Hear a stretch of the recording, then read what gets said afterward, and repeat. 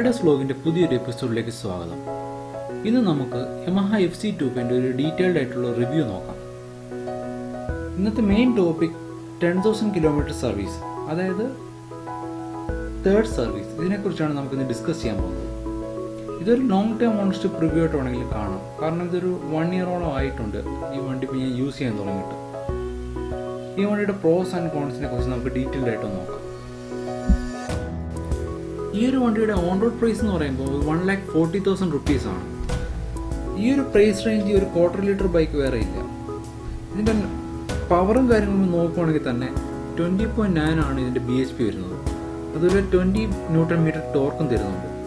ഈ ഒരു സെഗ്മെൻറ്റ് കിട്ടാവുന്ന ഏറ്റവും നല്ല ടോർക്കി ആയിട്ടുള്ളൊരു മെഷീനാണ് Yamaha fz25. ഇതിൻ്റെ പ്രത്യേകത എന്ന് പറഞ്ഞാൽ നമുക്ക് സിറ്റി ട്രാഫിക്സിലാണ് നല്ലൊരു ഇതിൻ്റെ യൂസ് ആവുന്നത്. കാരണം വലുതായിട്ട് നമുക്ക് ഗിയർ ഷിഫ്റ്റ് ചെയ്യേണ്ട കാര്യം വരുന്നില്ല, കാരണം അത്രമാത്രം നമുക്ക് ടോർക്ക് ഈ വണ്ടി തരുന്നുണ്ട്. ഈ വണ്ടിക്ക് നല്ലൊരു ഇനിഷ്യലും മിഡും ഉണ്ട്. ടോപ്പ് എൻഡ് വരുമ്പോൾ മാത്രം ചെറിയൊരു ഡ്രോബാക്ക് വരും നമുക്ക് ഫീൽ ചെയ്യുന്നത്. കാരണം ബാക്കി ഇതിൻ്റെ കോമ്പറ്റീറ്ററോട്ട് കമ്പയർ ചെയ്യുമ്പോൾ ഇതിന് 6 ഗിയർ വന്നിട്ടില്ല. അതുകൊണ്ട് തന്നെ ടോപ്പ് എൻഡ് പെർഫോമൻസ് കുറച്ച് മോശമായിരുന്നു. അതല്ലാതെ ഇതിന് നല്ലൊരു എൻജിൻ തന്നെയാണ് Yamaha നൽകിയിട്ടുള്ളത്. കാരണം ഇത് നേരത്തെ പ്രൂവൺ ആയിട്ടുള്ളൊരു എൻജിനാണ്. ഇന്റർനാഷണൽ മാർക്കറ്റിൽ നേരത്തെ കണ്ടുവന്നിട്ടുള്ള സെയിം എൻജിൻ തന്നെയാണ് ഇതിന് വന്നേക്കുന്നത്. ഈ വണ്ടിക്ക് നല്ലൊരു റൈഡിങ് പൊസിഷൻ തന്നെ Yamaha നൽകിയിട്ടുണ്ട്. അധികം അഗ്രസീവ് അല്ലാത്തൊരു പൊസിഷനാണ് Yamaha fz25 നൽകിയിരിക്കുന്നത്. അതൊരു നല്ലൊരു പ്ലസ് പോയിന്റ് തന്നെയാണ്. അപ്പോൾ യാത്രയ്ക്കൊന്നും വലിയതായിട്ട് നമുക്ക് സ്ട്രെയിൻ അനുഭവപ്പെടത്തില്ല. പിന്നെ ഈ വണ്ടിയുടെ മൈലേജിനെ കുറിച്ച് പറയുകയാണെങ്കിൽ ഒരു ഹൈവേ ഒരു 70-80 കിലോമീറ്റേഴ്സ് ക്രോസ് ചെയ്യുവാണെങ്കിൽ ഏകദേശം ഒരു 40 to 44 കിലോമീറ്റേഴ്സ് നമുക്ക് മൈലേജ് കിട്ടുന്നുണ്ട്. പിന്നെ സിറ്റി റൈഡ്സ് 36 to 39. അത്യാവശ്യം നല്ല ഡീസൻ്റ് ആയിട്ടുള്ളൊരു മൈലേജാണ് ഈ വണ്ടി നമുക്ക് തരുന്നത്. പിന്നുള്ളൊരു സജഷൻ എന്ന് പറയുന്നത് നമുക്ക് ഈ വണ്ടിയുടെ സീറ്റ് കുറച്ചുകൂടി കുഷൻ ഉണ്ടാക്കായിരുന്നു. കാരണം ലോങ് ഒക്കെ പോകുന്ന സമയത്ത് നമുക്ക് ചെറുതായിട്ടൊരു ഇറിറ്റേഷൻ ഫീൽ ചെയ്യുന്നതാണ്.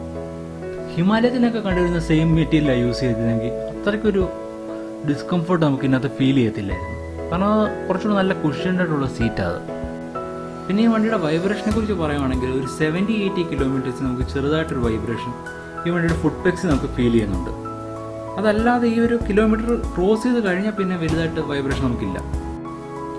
പിന്നെ ഇതിൻ്റെ ഹെഡ്ലൈറ്റിനെ കുറിച്ച് പറയുകയാണെങ്കിൽ അത്രമാത്രം പവർ നമുക്ക് ഇതിൻ്റെ ഹൈ ബീം തരുന്നില്ല. കാരണം ചെറിയൊരു ഡിസൈനാണ് Yamaha ഹെഡ്ലൈറ്റിൻ്റെ ഭാഗം ആ ലൈറ്റിൻ്റെ ഭാഗത്ത് കംപ്ലീറ്റ് ആയിട്ട് നൽകിയിരിക്കുന്നത്.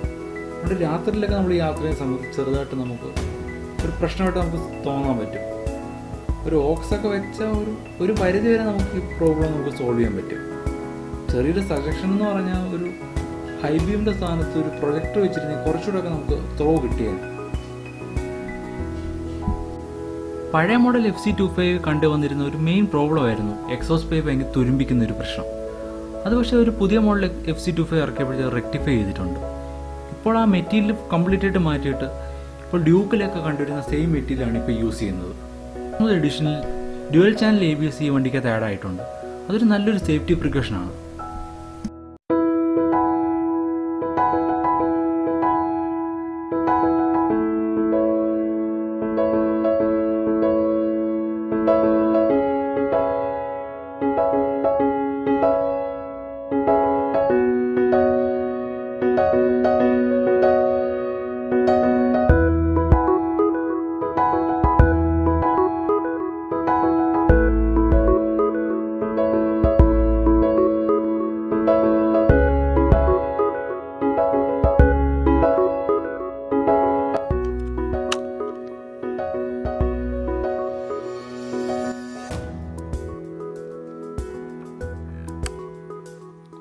നമുക്ക് ഈ വണ്ടിയുടെ എക്സോസ്റ്റിനോട്ട് നോക്കാം.